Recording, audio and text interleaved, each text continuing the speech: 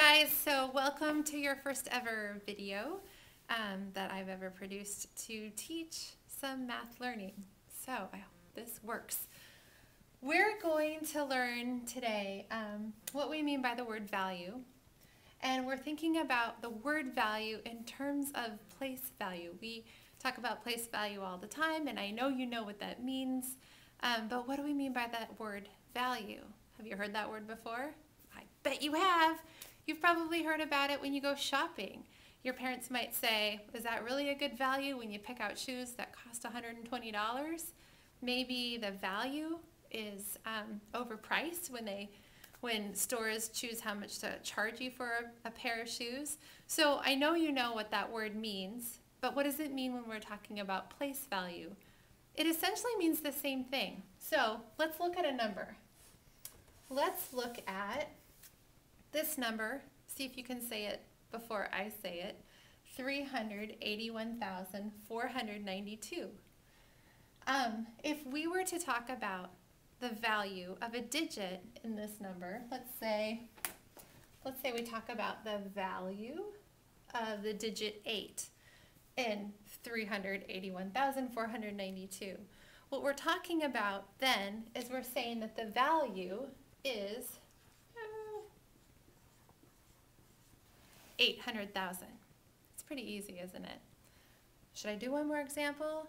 I know, you probably don't need me to do that, but I'm going to anyway. It's just a video. Okay, so let's say we chose the 3, the digit 3 in the 100,000s place. What's the value of that? I didn't hear you. Okay, yes I did. 300,000. Did you say 300,000? Okay, I think you get it. I'd like you to pause. No, I really do mean it. Pause. And I want you to turn to page 16 and do the first 5 problems you see there. Oh, wait, hold on. I said pause. Okay. I have one of these for you. Sorry, I'll get used to this. Now you can pause. I want you to read page 16 and do problems numbers 1 through 5. You'll get done really quickly and then you'll come right back to the video. Okay, hit the pause button. Okay, I hope we're back. So we're going to move this slide, and I'm going to remember what I'm doing next. Okay, the next thing I want to teach you about is expanded form. This, learning the value of numbers is important so that we can write numbers in expanded form.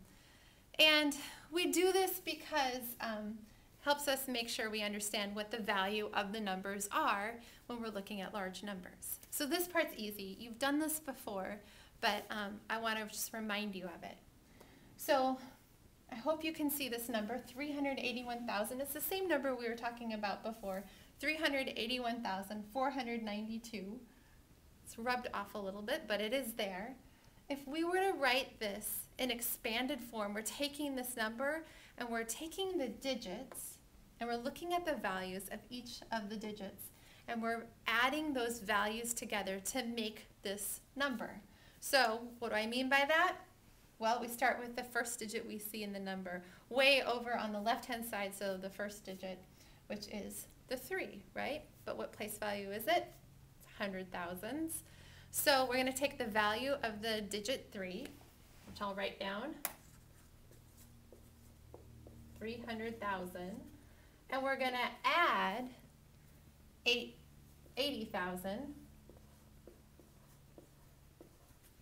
You often see this in a long line, but my whiteboard's too short. In your books, when you look at that, you'll see them all strung together in a very long, expanded form. Plus, what's next? Let's see. We have got the 1 in the thousands place. So we add 1,000 plus, we have a 4 in the hundreds place, so plus 400 plus 90, yep, you're right, plus 2, right? Easy. If we add up all of these numbers together, what do we get? You got it, 381,492. So that's what it equals. I'll write it down just in case you missed that, okay?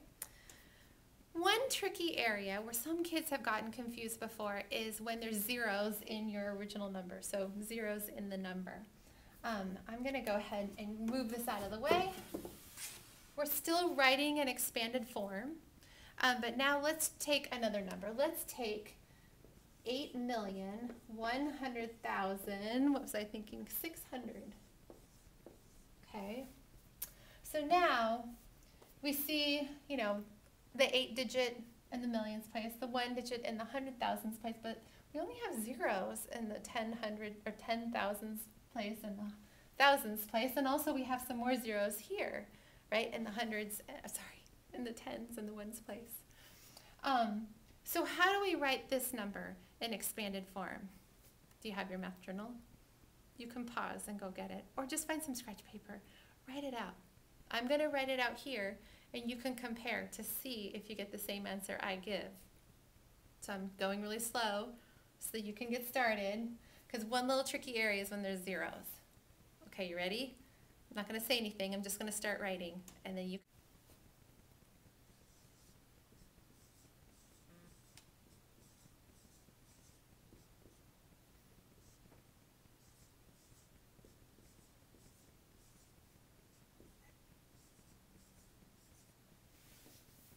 Okay, did you get that? So when we write 8,100,600 in expanded form, we end up with 8 million plus 100,000 plus 600. You don't have to take these digits where we see zeros, holding place values with no value in there. We don't have to add zeros over and over again. So that's all you have to write. Okay. So the lesson's over now. I hope that now you understand how to write numbers in expanded form. And I also hope that you understand what we mean when we're talking about finding the value of a digit in a number. And if you have any questions, you know how to find me. Thank you for watching.